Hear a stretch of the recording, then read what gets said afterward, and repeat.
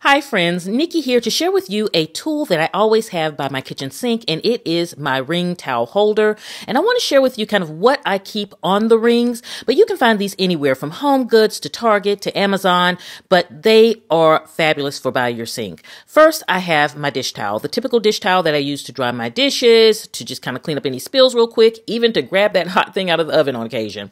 I then also have a thinner tea towel, and this is specifically only used to dry my fingertips and my hands when I'm in the kitchen, and that's all I use that for. And I put that on the back ring on top of the towel.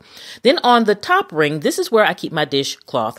Only crochet dishcloths in Nikki's kitchen. I love them. They're so durable. I get them handmade on Etsy, and you can use Clorox on them, which I absolutely love.